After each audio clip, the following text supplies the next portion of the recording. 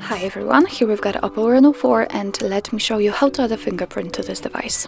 So first of all, let's enter the settings and now let's find fingerprint, face and password. Let's tap on it, and as you can see in biometrics we've got Add Fingerprint option, so let's tap. This is the info that if you will forget your lock screen password then you will be unable to unlock your phone. So let's click on continue. Now we have to set the lock screen password if you do not have one, so we can enter the password or use a different password type. So let me pick something, for example the pattern. Now let's draw the pattern, redraw it to confirm. And as you can see, now we can add our fingerprint. This is the sensor. Let's put your finger on it. And now let's lift it and put it several times in order to add your fingerprint fully.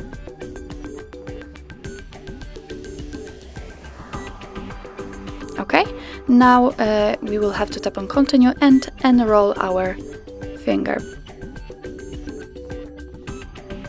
Okay, click on continue. Let's click on cancel. And as you can see here, we are in the fingerprint settings. This is our fingerprint we just added. We can remove it by tapping on this trash bin icon or tap on it and rename it if you want.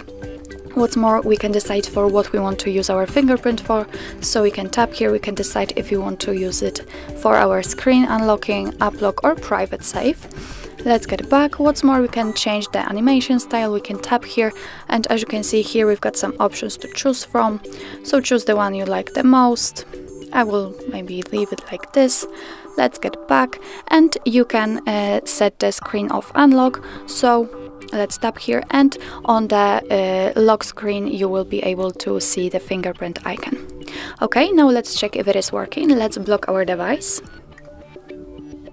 And now as you can see there is a sensor, so let's put our finger on it, and as you can see the fingerprint works perfectly fine. So that's all. This is how to add a fingerprint to your OPPO Reno4. Thank you so much for watching, and if you find that this video was helpful, please hit the subscribe button and leave the thumbs up.